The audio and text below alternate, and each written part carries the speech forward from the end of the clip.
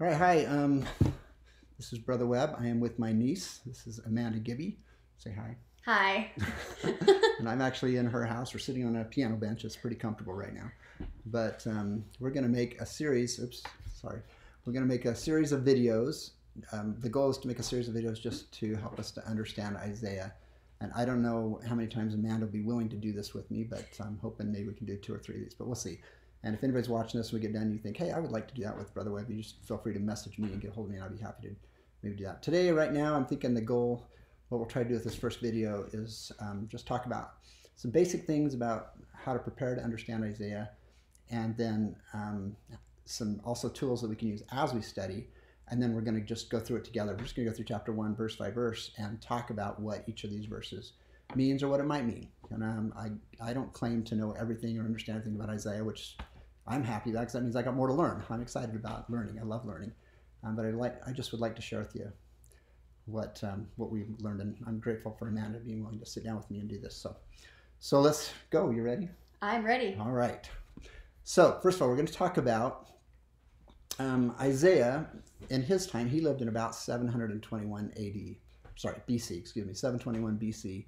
721 is when the nation of Assyria came in and captured the 10 tribes of Israel, and they either killed them or they carried them away captive. Shortly thereafter, they're going to come down to Judah, the kingdom of Judah, and they're going to try to do the same thing to Judah. But Hezekiah is the king; he's a righteous king, and Isaiah is his prophet. And those two together, Assyria is no match for Isaiah and Hezekiah. Their army is just smitten by the Lord, and they go home with their tail between their legs. So Judah is actually spared, but the tribes, the northern 10 tribes, are all scattered at the time that Isaiah lives. And so he talks about 3 time periods. Amanda, what are the 3 time periods that Isaiah talks about? So that's going to be his time and Christ's time, and then our time. Perfect. And what significant thing happened at his time? What happened to Israel? Israel got scattered. They got scattered. And why were they scattered?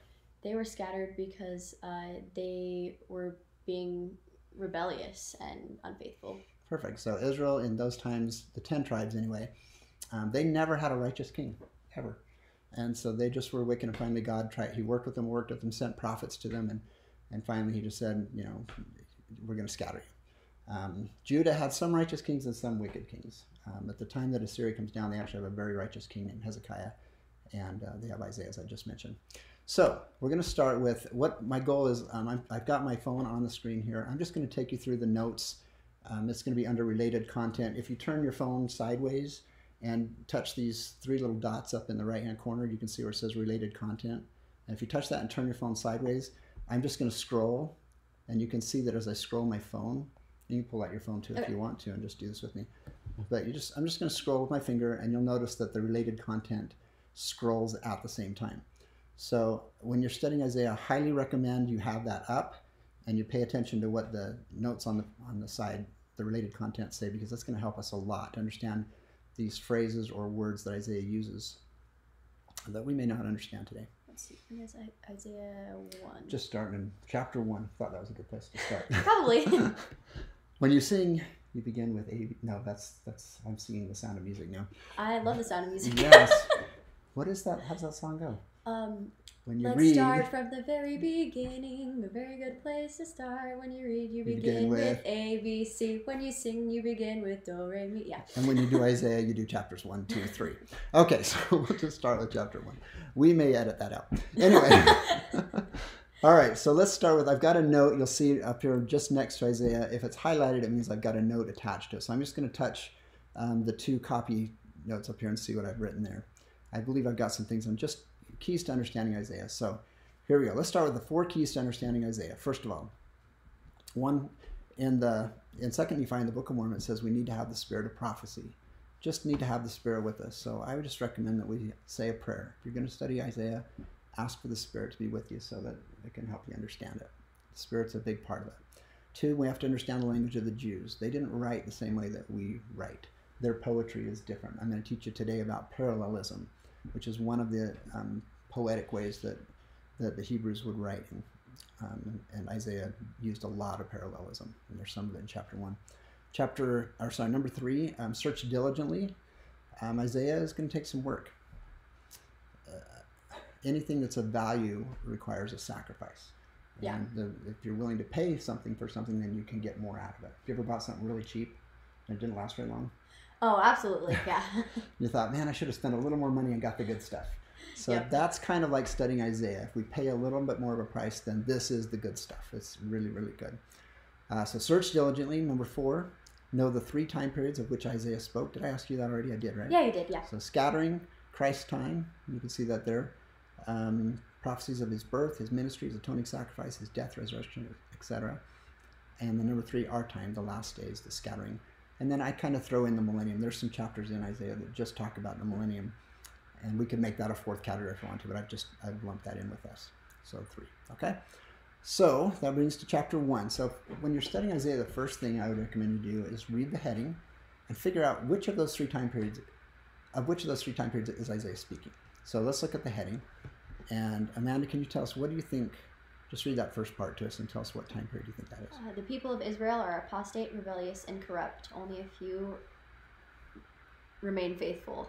So which time period would that be? This is going to be his, correct? That's his time. Now read the very last line that I got highlighted there.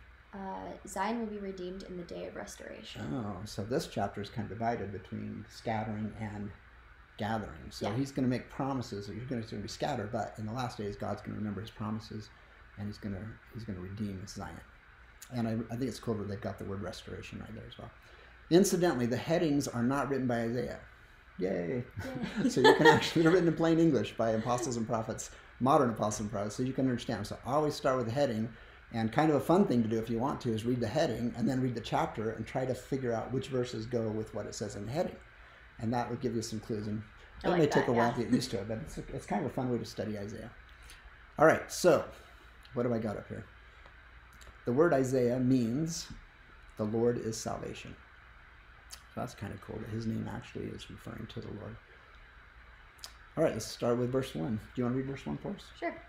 The vision of Isaiah, the son of Amos, which he saw concerning Judah and Jerusalem in the days of Uzziah, Jotham, Ahaz, and Hezekiah, kings of Judah. I just realized we need to make sure that I can edit this out.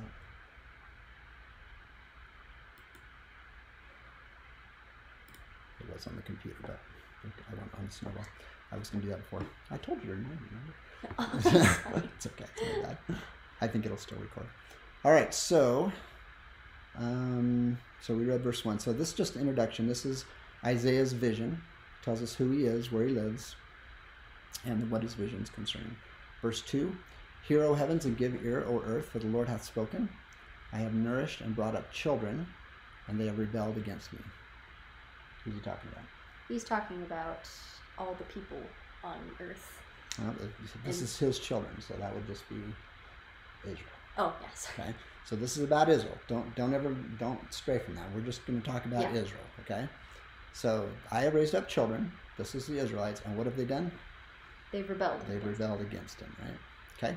Verse 3. You want to read that one? The ox knoweth his owner, and the ass his master's crib, but Israel doth not know, my people doth not consider.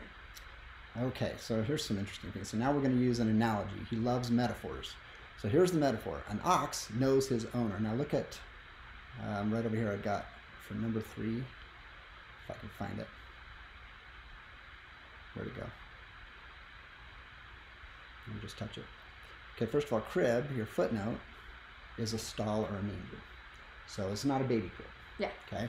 So the ass knows where the manger is, where his stall is, where he gets his food from, right?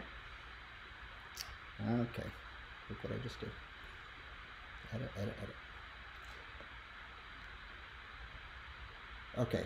But Israel doth not know. Oh, I wanted to get this. Oh, it's my note here, I think. Okay, so the word owner could be translated as purchaser. Now that's a little bit different because you can own something because somebody gave it to you. Yeah. Or you can own something because it was purchased. So here's a question for you. Why do you think, or how do you think Israel was purchased? Who paid for Israel and what did he use to pay for us? I think Jesus did. And how did he pay for us? He paid for us with with his life, and he went through everything that we've gone through and felt everything that we felt. Excellent. And what did he do in the garden and on the cross? He suffered for our sins. Yeah. He suffered so much that he bled for from every pore. So the ox knoweth his owner, his purchaser, who bought him. So you and I have been purchased with a price. Jesus Christ paid the ultimate price of his blood, his life, so that you and I could be redeemed and return to our Heavenly Father, right? But what does it say?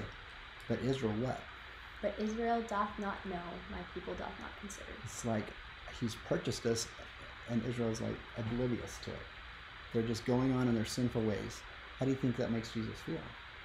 I'm sure that he grieves for Israel. Super sad. And eventually, when our children are undisciplined, we have to discipline them. And so that's what the Savior's going to do. Jehovah, which is Jesus' pre-earth life name. Jehovah is the God of the Old Testament. That's Jesus. That's what he's going to do. He's going to discipline them by scattering them. And then in the last days, he's going to gather them back together, okay? So this is a great verse. It's an analogy. The ox knoweth his own. I mean, I got an ox that knows where the crib is. He knows where the feed is. He comes home. The ass, the donkey, knows where it is. But Israel doesn't know. My people, they don't consider. Kind of sad, huh? Whose turn is it? Mine or yours? I think it's your turn. All right. Ah, sinful nation, a people laden with iniquities. Laden means burdened. A seed of evildoers. Seed is like children. Children that are corrupters. In fact, there's some parallelism right there, right? You have... Yeah. Put my cursor for the word here. So you have a seed of evildoers. Seed is another word for children, and evildoers are another word for corruptors. So he just says the same thing, but he says it using different words. He says it twice. One for poetic effect, and also two for emphasis, right? They have forsaken the Lord. They have provoked the Holy One of Israel into anger. They are gone away backward. So again, if you go back to the heading, this is all about apostate, rebellious, Israel is corrupt. Okay, verse 5. Why should ye be stricken any more? Ye will revolt more and more. The whole head is sick, and the whole heart faint. Oh, that's interesting. Okay, so our footnotes. The whole head is sick, and the whole heart is faint. If you look at your footnote 5, letter C, the word faint could be translated as, from Hebrew, the word diseased. That's even worse than faint, huh? Yeah. Faint sounds like you're a little weak. Disease is like, cut it out, right? So stop revolting. The whole head is sick, and the whole heart is faint. And maybe head could be a reference to the leadership, because like the head of the church is the leadership, and the heart might be the people. So it's all bad. None of it's good. Verse 6. You read that one? From the sole of the foot even unto the head there is no soundness in it, but wounds and bruises and putrefying sores. They have not been closed, neither bound up, neither mollified with ointment. How would you like that to be your body? That sounds absolutely awful. It's awful. And that's how he's describing Israel. This group of people is like a body. From head to toe is sick and gross. And it's got putrefying sores. It's like pustules coming out. It's like, is it heaven? Okay, this is not good. And they haven't been closed. 6-letter A says they haven't been squeezed out. And they have not been mollified. The word mollified, your Hebrew translation, you see there, 6B is softened. So they're like crusty, and it's just gross, right? I've got a little note here that says, Israel had failed to make use of the atonement. They remained spiritually sick and unhealed. So that's how he's describing them. Seemed like I had another note in there too, but no. Oh, 6, oil. Oh, ointment is just another word for oil. Your country is desolate. Your cities are burned with fire. Your land, strangers devour it in your presence, and it is desolate, as overthrown by strangers. 7 footnote C. What are we talking about? This is TG, which stands for Topical Guide. The scattering of Israel. That's the scattering of Israel. So strangers are coming in. They've taken over their land, and they've taken them captive or killed them. Verse 8. And the daughter of Zion is left as a cottage in a vineyard, as a lodge in a garden of cucumbers, as a besieged city. A garden of cucumbers, that's pretty specific. Yeah. So whenever you see the daughter of Zion, that's a reference to Jerusalem. Jerusalem is another, the daughter of Zion is another name for Jerusalem. So if you look at my related content there, you've got A says the vineyard of the Lord, 8b, the lodge is like a watchman's hut. So it's like you've got this huge garden or farm, and so they built a hut there for the watchman to guard it, to make sure that nobody comes in. Kill the rabbits. I don't know what's coming in eating your garden, but it's not good. So you got your little watchman's hut. How big is it? This is not a mansion. Okay? Yeah, it's a cottage. A hut, right? So if you look in my related content, Jerusalem went from being a powerful city to being a small dwelling. There's hardly anybody there, and it's been overthrown and overrun, right? Okay? All right. Any questions about that? Comments? No, I don't think so. Okay. I just realized I have odds, you have evens. We can remember that. Except the Lord of hosts had left unto us a very small remnant, we should have been as Sodom, and we should have been like unto Gomorrah. What happened to Sodom and Gomorrah? I don't remember actually. No. Sodom and Gomorrah was a really wicked city, a lot of sexual sin, and so that's where Lot lived. And Abraham came and told Lot to get out, and so Lot and his family left, and God rained down fire and brimstone and destroyed them completely. Do you know who destroyed Lot's wife? Who looked back? Does that sound familiar? It sounds familiar. Oh yeah, so she she left something back there. She wanted to get, I don't know. But it was her home, and so she had a hard time leaving. Scriptures say she looked back. She probably turned back and actually went there, and that's why she was destroyed with Sodom and Gomorrah. The point is, in verse 9, is that unlike Sodom and Gomorrah were completely destroyed. Jerusalem's not going to be, or the Jews are not going to be completely destroyed. God is going to leave them a remnant, or a small amount of people to be left over. So if you look over in my related content, you got the preservation of the lineage of Judah. And of course, Jesus is going to come through that line. He's a Jew. So it's important that we preserve that line. Okay, verse 10. Did I say you have evens? I forgot. Yeah, I have evens. You have evens, okay. Hear the word of the Lord, ye rulers of Sodom. Give ear unto the law of our God, ye people of Gomorrah. Okay, so he is, over in the related content, I've got this note. He is still talking to Jerusalem, but he's comparing them to Sodom and Gomorrah. Sodom and Gomorrah parallel Israel and Jerusalem in sexual sin and in covenant breaking or idolatry. Figuratively, they are unfaithful. Yeah. I've always thought it was pretty cool that adultery, which is sexual sin, and idolatry, which is, so adultery is breaking your covenants with your spouse. Idolatry is breaking your covenant with God.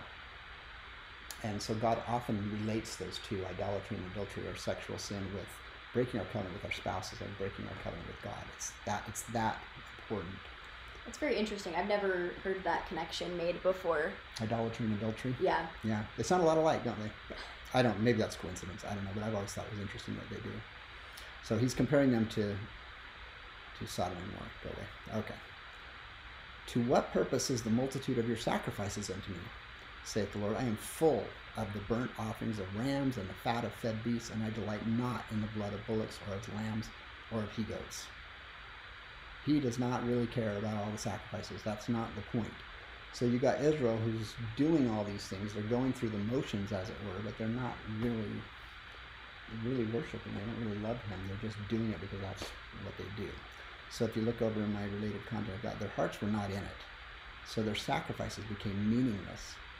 We can compare this with us and how we reverence the sacrament, ministry, and temple ordinances. Are our hearts in it, or are we just going through the motions? When we take the sacrament, happens to be Sunday today, but when we took the sacrament today, did we actually think about it, or are we just going through the motions? Are we actually repenting of our sins, or is it just something we do because our family's there, our friends are there? Yeah, I know that's something that I personally struggle with sometimes, like when life gets busy. It's like, I'll keep reading my scriptures and I'll keep praying, but it just like becomes habit instead of something that I'm really invested in with my whole heart. And I think that everybody can relate to that a little bit. Mm-hmm. And Israel's like completely this way. Yeah. They really don't care. I don't think we're like that. And I don't think that there's necessarily anything wrong with doing it all the time, because when we do that, we remember when we do need it, we'll turn to it. Like if I say my prayers every day, I might not be really thoughtful, but when I need the Lord's help, I'll remember to go to him and pray. Yeah. Because I'm doing that, I've made that a habit. So I'm not I mean, we should always be invested, but it's hard in this life to be always 100% focused on what we're doing. So they've lost it. They're still doing these things, and God's like, I don't care if you take the sacrament every time. If you're not repenting before you take it, what's the point? Right? Yeah. Okay, so that's pretty good. Verse 12. When you come to appear before me, who hath required this at your hand to tread my courts? Bring no more vain oblations. Incense is an abomination unto me. The new moons and the Sabbaths and the callings of assemblies, I cannot away with them. It is iniquity, even the solemn meeting. Do you have any idea what any of that means? That's deep. Do you know what an oblation is? I have no clue what that is. No clue. Okay, so we can do some fun things with 13. So, first of all, if you look at 13a, it takes you to a topical guide, keyword, hypocrisy, right? We're just totally being hypocritical. We're doing it, but we're not doing it for the right reasons. Oblations is kind of fun. So I've got this little note here. Oblations, according to DNC 5912, footnote B, which uses that word, are offerings, whether of time, talents, or means in the service of God and fellow men. So here's the actual verse. But remember that on this, the Lord's day, thou shalt offer thine oblations and thy sacraments unto the Most High, confessing thy sins unto thy brethren before the Lord. So when he says it here, no more vain oblations, it's when I'm doing those acts of service or things I'm supposed to be doing, but I'm doing it in vain. It's like I'm just doing it for the wrong reasons. Don't do it anymore. Incense is an abomination for you. Do you understand? I don't know if you understand the significance of incense. Did you get to go see the tabernacle when you had the tabernacle? I did. That was really cool. Do you remember the incense? Yes, I do. Do you remember where it was? It wasn't it the middle section? Yeah. And they'd burn the incense before. Exactly. Perfect. So it's right in front of the veil. So it's right before you enter the presence of God. And we learn right here, I have it here somewhere. Incense in the scriptures is a type or a symbol of our prayers. So Psalm 141:2 and Revelation 5:8 talk about incense is a really cool symbol or a type of prayer, because what do you know about incense? What does it do? What does it smell like? It smells like whatever you're burning. I don't know. Incense is not like a normal smell, though. It's not like burning garbage. Yeah. It's pleasant. Yeah. It's a beautiful smell. And the smoke goes what direction? Up. It always goes up. So can you see the symbolism of incense and prayer? Yeah. In Psalm, he says that your prayers are like incense to me. God is up here, and when I pray, it's like this rising incense wafting up into his nose, and it smells good to him. And they did that in the tabernacle, but look what he says about it. It's an abomination. Why would it be an abomination? It goes back to this word. Which this 13a. They again are going through the motions, and I think a lot of times it's like the Tower of Babel when they. Sorry, They're trying to get to heaven, but it's all in vain. It's not real. It's just to act like they're righteous, doing the correct things, but they're not. They don't mean any of it. They're just doing it for show. Perfect. You ever heard of the Rameumptom? I don't think I have. The Rameumptom's in the Book of Mormon, and Alma goes to the Zoramites, and they got this tower, and they will go up there, and there's only room for one person. And they go up there every day, and they pray, and they say, because we're so grateful because we're better than everybody else. And then they get down off this Rameumptom, and then they go do whatever they want. I do remember that story. Do you remember the story now? Yeah. It's called the Rameumptom. And that just came to my mind. I'm going to put that in my footnote after this video. I'm going to go back and say, okay, so incense and abomination to me would be like you and me getting up on a Rameumptom and pretending like we're so righteous when really we're just not righteous at all. Yeah. Okay. New moons and the Sabbaths. This is kind of fun. I think I've got a connection here. Okay, so I've got this little note here on 14. See feasts in the Bible Dictionary, page 674, and I've got it right here for you. This is kind of interesting. So the law commanded that 3 times a year all the males of the covenant people were to appear before the Lord in the place that he should choose. That is the Feast of the Unleavened Bread, and the Feast of Weeks, and the Feast of Tabernacles. They had a lot of feasts. Yeah. I guess they were hungry a lot. I don't know. This ordinance presupposed a state of settled peace, rarely, if ever, realized in the history of the people of the Old Testament time. So it was a period of time when there was a lot of peace. It was not and could not be generally even frequently observed. Elkanah, a pious Israelite, the Israelites, I'm not going to read all that. This is the part I want to get to. So they're keeping their 3 great feasts. The law also directed that at the new moons, special sacrifices should be offered. So when there was a full moon or a new moon, they also had other rituals that they would do. We don't do those things today, right? Yeah. Although, I don't know if you knew this, but Easter, the day of Easter is not like the first Sunday of, it's based on when the full moon is. Yeah. Did you know that? I did know that. Yeah, so that's like carried over from this. That's kind of cool. Can I tell you something funny? This is like the funniest thing in the Bible dictionary ever. So watchers were placed on heights around Jerusalem to bring news of its appearance, the new moon, with all speed to the Sanhedrin, who proclaimed it as soon as satisfactory evidence was given. Watchfires on the hilltops told the news to distant cities, so they would put fires on the hills. So, oh, it's the new moon. We got to celebrate. We got to do these feasts, right? Now look at this note. Samaritans, to cause confusion, lighted fires at the wrong times. So the Samaritans, they hated the Jews. You remember the story of the Good Samaritan, right? Yeah. The Samaritans hate the Jews, so we'll get these guys. We'll start lighting fires on the wrong days. And so all the Jews are like, wait a minute, we're supposed to be doing a feast right now.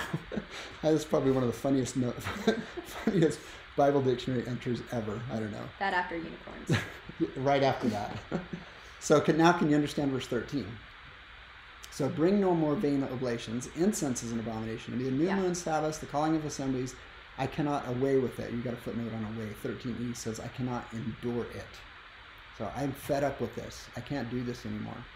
It is iniquity, even the solemn meeting, even your most sacred meetings. It'd be like you and me going to the temple and showing up in our gym clothes and pretending like we're worshiping or doing the right thing. God would be like, get out of my house, right? Yeah. So that's what verse 13 is all about. Again, we're talking about Israel in their apostate condition. Okay, let's keep going. On 14, right? Uh-huh. Your new moons and your appointed feasts my soul hateth. They are a trouble unto me, and I am weary to bear them. And when you spread forth your hands, I will make... Sorry, go away. I will hide mine eyes from you. Yea, when you make many prayers, I will not hear. Your hands are full of blood. Okay, so this phrase, when you spread forth your hands, there's a great cross-reference right here. To 1 Kings 8, 21 through 20. I think I added it. I don't think it's in your footnote. And I have set that our place for the ark wherein the covenant is the covenant of the Lord, which he hath made with our fathers when he brought them, etc. And Solomon stood before the altar of the Lord at the presence of all the congregation of Israel and spread forth his hands towards heaven. So based on that scripture, what does this mean? When you spread forth your hands, what are they doing when they spread forth their hands? They're calling upon heaven. Exactly. So the next verse, and he said, Lord of God. So basically saying, when you pray, I'm going to hide my eyes from you. So that phrase, I mean, we would read that today, well, I don't know, what's he talking about, spread forth your hands? But it's just a phrase that means when you pray, I'm not going to be there. And then he says exactly that thing in the next line. When you make many prayers, I will not hear your hands are full of blood. Let's see, I've got a footnote there too, 15. Blood, i.e. bloodshed. So they're guilty of violence and other things as well. I think you can really tell to what extent, like how horrible this was when he uses the phrase, my soul hateth. Because I think very rarely in the scriptures have I seen anything so strongly negative. It's almost surprising that God would react that way. Exactly, so yeah. It's got to be pretty bad. Awesome. That's a great insight. All right, you want to read 16? How many verses do we have? This is longer than I thought. 31. Okay, we're doing good. Wash you, make you clean, put away the evil of your doings from before mine eyes, cease to do evil. I just have that marked by the word wash, baptism, right? So come in our day, come get baptized and get sure, be clean, repent, change. Verse 17, learn to do well, seek judgment. 17, your footnote changes that word for Hebrews to justice, or seek justice, relieve the oppressed, judge the fatherless, plead for the widow. Now I want to make a note about verse 17 real quick. 17, there's 5 things there. Learn to do well, seek justice, relieve the oppressed, judge the fatherless, and plead for the widow. In the scriptures, the number 5 is a number representing mercy. Okay. So it's not in the scriptures really often. Some other numbers are more common, but one that's place that you'll see that is the pools of Bethesda. Next year we'll study the New Testament, but in John chapter 5, incidentally, Jesus goes to this pool of Bethesda, and this is a pool where people will go who have afflictions, and they sit by this pool and they wait for the water to move. Have you heard this story? Yes, I have. And then they would go down in there hoping that it would move. And there was a guy sitting there, and he's crippled. He can't even move. And Jesus says, "What are you doing here?" And he says, "Well, I'm here to get healed." And Jesus says, "Well, what's going on?" He says, "Well, there's not a man to lift me and put me in the pool when the water moves." And so Jesus heals it. Right there. It's a really cool story. You can read that in John chapter 5. But it's this idea of mercy. 5 is mercy. If you look in verse 17, those are all things that are merciful. Do well, seek justice, relieve the oppressed, judge the fatherless. I think there's another footnote there. 17e, give a just verdict to the fatherless, take care of the orphans, and plead for the widow. Take care of the widows. There's a scripture in the New Testament that says, pure religion and undefiled is this, that we basically take care of the widows and those that don't have family. There's also more parallelism there for emphasis. Good. What do you notice about parallelism there? We're going to see that in the next verse as well. This is my very technical grammatical brain. I love it. So, like you'll learn in English class, like it'll have a similar grammatical structure, and so learn to do well, seek judgment, relieve the oppressed, and it's also using that voice actively. So it's more directly calling for action versus listing things that need to be done, like learning to do well, seeking judgment. No, it's like it's more active, and there you can tell that like it's really important. I love that. Those are all active things, aren't they? That's perfect. Verse 18, so we're going to see some parallelism here. I think this verse, I've got it in yellow because that means it's a doctrinal master verse. You want to read that for us? Come now, and let us reason together, saith the Lord. Though your sins be as scarlet, they shall be white as snow. Though they be red like crimson, they shall be as wool. So you keep in mind what we're talking about. All of these sins they just listed, pretty red. Yeah. Pretty brutal. We just mentioned that, right? But look what he says. Though they be as scarlet, what's going to happen? What can happen to them? They can be white as snow. And then your parallelism is going to give you two phrases back to back that teach the same thing. Your sins be as scarlet, they be as white as snow. Though they be red like crimson, they shall be as wool, which is also white, right? I just got to note in here, how do we reason with the Lord? We do it by the Spirit, revelation, and prayer. Crimson was made from the blood of grubworms found on oak trees in Israel.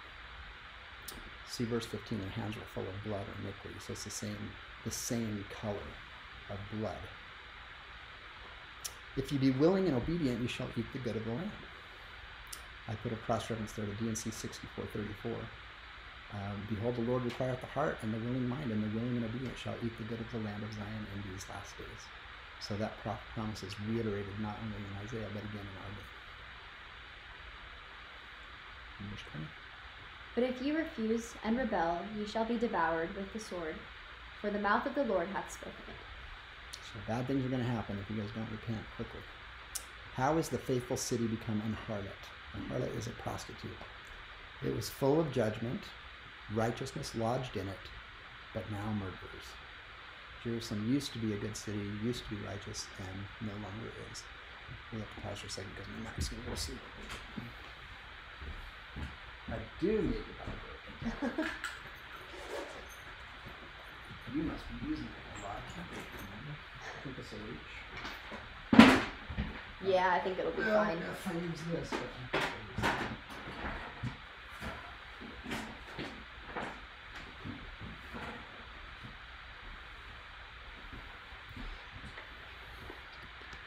This is why we have the editing tool. Awesome. We're almost done. Yay, technology. Yeah, I really thought we were going to have no batteries, so that surprised me. Okay, turn it sideways. All right, what was I just talking about? We were talking about verse 21. Oh, we just did 21. Yep. Okay. I think I covered it. Okay, do you want to do 22? Thy silver is become dross, thy wine mixed with water. You know what dross is? I don't. If not, you can read that right there. Dross is a foreign matter mixed with anything refuse, rubbish. That's your dictionary. So if you're purifying metal, like gold or silver, they will burn it, get it really hot. Yeah. And it takes the impurities out and it makes it more valuable. So talking about us, Israel, that's what he's going to do with us too. He's going to, well, this is what's happened, I should say. They have become dross. Thy silver has become dross, thy wine mixed with water. Now, I don't drink a lot of wine, but I'm guessing. But if I drank some grape juice, somebody poured a whole bunch of water in it and diluted it, that would really ruin the taste, wouldn't it? Yeah. So, again, we're using metaphors. Israel, you're like wine. You used to be so tasty and yummy, and now you're diluted. You taste like water. It's gross. Or you got the same illustration with silver. Okay, 23. Thy princes are rebellious, and companions of thieves. Everyone loveth gifts, and followeth after rewards. They judge not the fatherless, neither doth the cause of the widow come unto them. So they're not doing that list of 5 things that we looked at just a minute ago, right? Yeah. 23b, the word gifts. What are they taking? You find 23b? That's right there. I count on the screen. Oh. Bribes. Bribes. So you got your judges up there. Oh, you pay me enough money, I'll let you off. Sound like a righteous people? No. No. Reminds me of the Book of Mormon right before the Savior comes and all the corrupt judges, right? Yeah. They judge not the fatherless, so 23c, they do not do justice to the fatherless or the widows. They're not doing those things that we just read about. 24. Therefore saith the Lord of hosts, the mighty one of Israel, I will ease me of mine adversaries and avenge me of mine enemies. And I will turn my hand upon thee, Israel, and purely purge away thy dross and take away all thy tin. So he's going to take the bad metals out, right? So 25a, I've got a little footnote there. From Doctrine and Covenants 90, verse 36, it says, But verily I say unto you that I, the Lord, will contend with Zion and plead with her strong ones, and chasten her until she overcomes and is clean before me. So God's going to have a righteous people. And the way that he does that is he cleanses us, he works with us, he chastises us, he disciplines us until we straighten up. So, just like your parents do sometimes. Huh? Yeah, he's a good parent. 26. And I will restore thy judges as at the first, and thy counselors as at the beginnings. Afterward thou shalt be called the city of righteousness, the faithful city. Oh, so what's the key word there? What's that 4th word? Restore. Restores. And the last is, what's he going to do? He's going to restore Israel, right? Israel, yeah. Zion. So that's what we're doing today. It's a restoration of God's covenant people from Israel that was scattered. Now he's gathering them. It's pretty cool. So now we get Zion shall be redeemed with judgment, and her converts with righteousness. I was going to mention from 26, hymn number 2, the Spirit of God, verse 2 says this, The Lord is extending the saints' understanding, restoring their judges and all as at first. Remember that line? Oh yeah, I think that's one of my favorites. Is it? In the whole song, yeah. So that's in reference to the restoration of the gospel. He's restoring Israel back to the way they used to be, which is righteous and good. 28. And the destruction of the transgressors and of the sinners shall be together, and they that forsake the Lord shall be consumed. For they shall be ashamed of the oaks which ye have desired, and ye shall be confounded for the gardens that ye have chosen. So you're like, well, what's wrong with oaks? I like oaks, right? So if you look over in your footnote, 29 letter A, to what is he referring? It says... Terebinth. Oh, used in idol worship. Yeah, so when he talks about a garden in the scriptures, he's talking about places where the people would go that were groves of trees where they would do these horrendous sacrifices, sometimes often with their children, sometimes sexual stuff, but just offering up, it was just idol worship. So if you read that, you're thinking, well, what's the problem with a garden? What's the problem with oaks? This is specifically referring to places where they would perform sacrifices to idols. That's what he's talking about. So eventually, 29, Israel will be ashamed of doing that. We're not going to do that anymore, and we don't do that in the last days. For ye shall be as an oak whose leaf fadeth, and as a garden that hath no water. I have a couple notes I just remembered. these trees are counterfeits of the tree of life. That's kind of cool to think about trees and where we think of trees. Yeah. And then I also have this footnote to John 4. Jesus answered and said unto her, If thou knewest the gift of God, and who it is that speaketh to thee, or saith to thee, Give me to drink, thou wouldst have asked him, he would have given thee living water. So that's verse 30. You shall be as an oak whose leaf fadeth, as a garden that hath no water.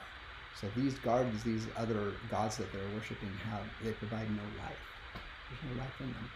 So that's what he's talking about. And then 31, and the strong shall be as tow. If you look in verse 31, i.e. as a tuft of inflammable fire, inflammable fibers. So you will not be burned. The maker of it as a spark, and they shall both burn together. Does inflammable mean it can be burned or not? I think it can be used either way, right? I know that today it means it's the same as flammable. Yeah, easily I set on forgot I fire. had this note. All I had to do is read my notes. There it is. Inflammable means easily set on fire. Flammable and inflammable do not mean the same thing. If something is flammable, it means it can be set fire to, such as a piece of wood. However, inflammable means that a substance is capable of bursting into flames without the need for any ignition. The opposite of both words is non-flammable. That's interesting, because I've heard them used interchangeably. Yeah. I forgot that I had put that in there, so I'm glad I noticed that. So now let's read it again, now that we know what that means. The strong shall be as tow, which is an inflammable fiber, which means easily set on fire. Just recently, who was it that taught us? Maybe I think it was Elder Holland, that said the youth are not like cups to be filled, they're matches or sparks to be ignited. Right? We should be on fire for the gospel. We should be taking it to the world and be excited about it. The maker of it is a spark. So Jesus is the spark that sets us on fire, and then we burn together. That's kind of cool to think about. Yeah. I'm working with Jesus. Is that what you're getting out of that? Yeah. And none shall quench them. Put that fire out. So what's going on in the latter days? There will be illustration of verse 31. What's going on with the gospel today? Well, there's the gathering of Israel, and God has given people spiritual gifts that allow them to speak in behalf of Him, and to share the gospel in a way that will make people want to hear it and attract people to the light of Christ. Like a moth to the fire, the flame, right? That's super cool. I like that. How many temples were announced last conference? Do you remember? Oh. I don't know if you knew the number or not. I don't mean to put you on the spot. There's 17. Never in my lifetime I would think the prophet announced 17 temples, and not one in Utah. What's going on with the gospel throughout the world? If you think about it. And the gathering of Israel today. Think about where we're taking them. Spreading like wildfire. Oh, wow, that's brilliant. It's spreading like wildfire. That is a great place to end. The gospel is spreading like, I knew I brought you here for a reason. That's awesome. The gospel is spreading like wildfire. I'm going to put that in my note, verse 31, and put your name by it. Yeah. So this is really cool. I can take verse 31 and just touch it like this. And I go note. And then I go, the gospel is spreading like wildfire. Exclamation point. Amanda Gibby. Amanda Game. Oh, there it is. Oh, I'm still talking. It almost got my name right. Then it was like, no, Game. And then changed it back. So that's kind of cool. I got a little quote, and I can put that in quotations. That'll be kind of fun. All right. So, Amanda, what was your favorite part about what we just did? What did you like better? What did you learn? What was your favorite thing you learned? Anything? Any comments you want to make? Well, I think I really liked the end of it because it gives me a lot of hope.